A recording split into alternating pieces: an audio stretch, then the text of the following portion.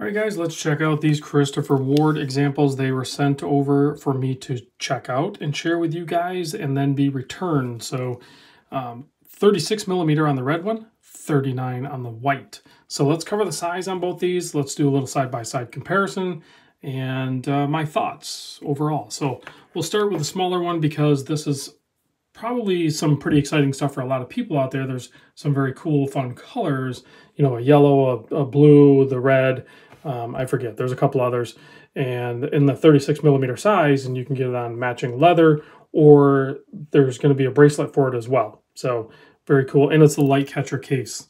So I'm a big fan of this case design overall. I think a lot of you guys are as well. So this guy is 36 millimeter by only 42.25 millimeter for the lug to lug, very short. Only 11.25 millimeter thick, 20 millimeter lug width, 6.3 millimeter screw down crown. I'm sure the bracelet is going to taper. It's probably, I don't have one here, but it's probably going to at least be a 20 down to an 18. I don't know if it goes down to 16. Not 100% sure. I don't have one, so there's no way for me to tell. This is called Acer Red, and I think each colorway for the 36 millimeter is going to be limited to only 200 pieces. So they should sell out pretty quick. I think they're on pre-order right now. It's hard to tell. It seems like the 200 would sell really quick. I thought they kind of were. When I went there before, they were sold out. Now they seems like they're available. I don't know what's going on. The US price, I converted the price on the website to translate roughly to $646. So basically just under $650. Should keep you under, you know, the magic number for shipping and everything. It has a display case back. Inside is the Sellita SW200. I'm going to talk more on that in a moment. The loom on these are great. It is a newer formula, I should say. It's an X1BL C1 loom, so it should glow long and bright. So that's really good. Now, let's talk about the 39 millimeter. So the 39 millimeter is, you guessed it, 39 millimeter by 46 lug to lug. So still pretty short on the lug to lug. Quite frankly, a little too short for me personally, but I think it's going to work for a lot of wrist. It's only 11.5 millimeter thick, so really close in size on that proportion. 20 millimeter lug width, kind of the same there. Should have about the same bracelet. And the crown, I measure 6.4, but it's probably the same crown. So I don't know if it was just my calipers or what, but it might be a different crown. It's hard to say. I would think they would have used the same crown, but I could be wrong. I'm wrong sometimes, guys. So same thing, Sellita SW200, X1BL C1 loom, and then same price, $646. Now, I don't think the 39 millimeter ones are limited, as far as I could tell. And you probably noticed on the white dial one, it says Christopher Ward at the 12 o'clock rather than the flag motif. So this is an older dial. This is not what the newer pre-order on the 39 is going to look like. It's going to have the flag motif. So this is just an example they had floating around so I could show the size difference. Because they were going to send me the 36 alone, and I'm like, you know, can you send me a 39? It's nice to have that comparison, and they obliged. So thank you very much for doing that. The other thing that's quite a bit different on this is the strap length. Now, you would kind of expect that, potentially, because the 36 is going to be for a smaller wrist, right? Well, the strap also is shorter, both on the 12 o'clock side and the 6 o'clock side. So if I put it on where it's comfortable, I only have one more dot left there, and there it is on my 7 1/4 inch wrist. Could I wear it? Sure, I can wear whatever size watch I want. Will I wear this? No. I borderline probably wouldn't even wear the 39 millimeter. It would definitely have to be on bracelet, but that's just me, guys. Like, everyone's going to have their own preference. So the leather straps are phenomenal, by the way.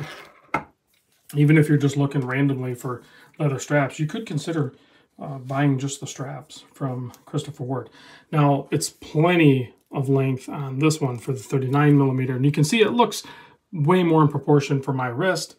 And honestly, it works. The 46 by 39 works. Definitely after putting the 36 on and then putting this on, this one makes it seem way more manageable.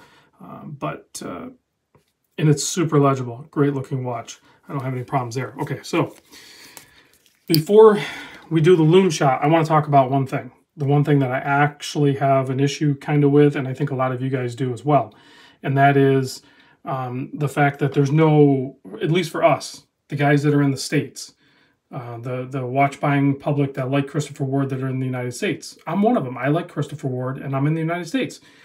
So sure, I can buy it online and they can ship it across the pond and I can get it, and there might be some import fees and everything like that. Whatever, we can manage all that. But the issue becomes with the Sellita SW200, there's potential for an issue with the winding mechanism. And I know quite a few friends that have had issues with their Christopher Wards and had to send it back to Christopher Ward for warranty. They cover the warranty and everything like that, but it's hugely inconvenient. I would love to see some sort of support on the state side. Maybe even some inventory, another distribution over the state side. I'd be curious to see what Christopher Ward's sales are in the United States, if it would warrant such a venture. I suspect it would. I think not only would it justify it, with the current sales, but potentially could increase the sales in the States. I'm just throwing that out there, guys, if anyone wants to listen. Like, I can already feel, maybe I can get it to, so it did it initially, but I'm not going to be able to replicate it, I guess. But what it does, when I go to wind it, and it did it when I first did it, it wants to do it, I swear to you it was doing it. So basically you would go to wind it, and it would completely spin the rotor. Like it's supposed to be disengaged, it's supposed to be clutched out, and you're only winding the mainspring. But what happens is there's the winding mechanism, which is right underneath the rotor. There's some sort of failure or something in there. It's an easy fix from what I understand. Basically, pull the case back off, pull the rotor off, take that winding assembly out, put a new one in, bada boom, bada bing, and I think you're back in action. I think. I'm not a watchmaker, but I'm pretty sure that's how it works. But the problem is these are like sometimes brand new watches and this is occurring.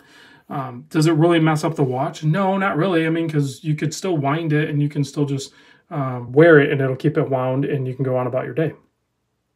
But we're kind of obsessive group, us automatic watch buying public, and we want our automatic watches to perform spectacular, which is honestly an amazing feat already, in my opinion, that this little mechanical thing inside here does what it does, but yet we still want more at a lower price. So I 100% acknowledge that.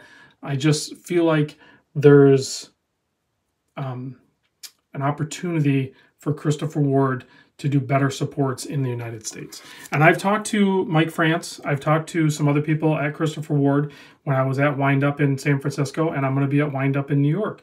And if they're available, I'll probably talk to them again, because there's some other issues I have, and that's like a whole behind-the-scenes logistics thing, but I'm not going to get into that. Now I'm just babbling. So let's show the loom. Ultimately, guys, I love the brand. I love the watches. I absolutely love the Light Catcher series and a few of their other models as well. They make a phenomenal product. I just want more support. That's it. We just need more support in the United States. If it's not justified, then tell me it's not justified. But I suspect it is. I suspect the United States sales of this brand is high enough to address the issue. All right, guys, thanks for watching, and I'll catch you on the next video.